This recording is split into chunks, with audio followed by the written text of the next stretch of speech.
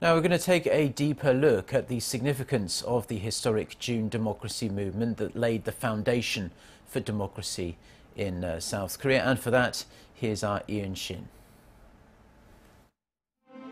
June represents Korea's hope for democracy, as it was in this month 3 decades ago that some 5 million brave men and women demanded a government of the people, by the people, and for the people.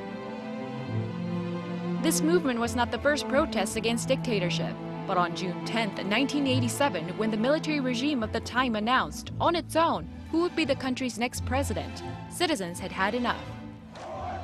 They took to the streets to protest the government of then-leader Chun Doo Hwan and to demand direct presidential elections. Despite struggles with the police that left many wounded, the June democracy movement spread among workers, farmers, and students in more than 30 cities. And on the 19th day of resistance, the regime gave in, announcing plans to restore direct elections.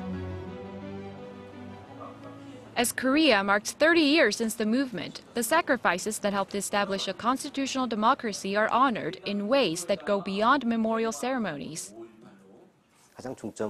Through academic and cultural projects, we make sure the spirit of the movement is carried on by the generation responsible for the nation's future. Acknowledging past mistakes is what will prevent them from happening again. These efforts include open discussions by scholars analyzing what the current government can take away from the demonstrations, and the collection and preservation of artifacts and documents. The history of the June democracy movement, captured in photos and journals, can be seen here at the Seoul Metro Art Center. But the spirit of the demonstration 30 years ago is still very much alive today, as street protests became the new normal in the defense of a democratic Korea. The June struggle transcended the boundaries of region and social class, and in that sense, became the blueprint for last year's nationwide candlelight vigils, demanding the removal of former president for corruption.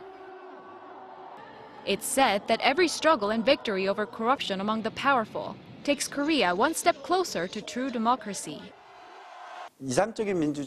Ideal democracy is the concurrence of the citizens.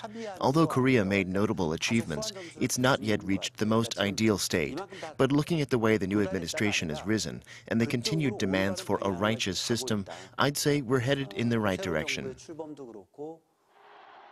Lee Unshin, Arirang News.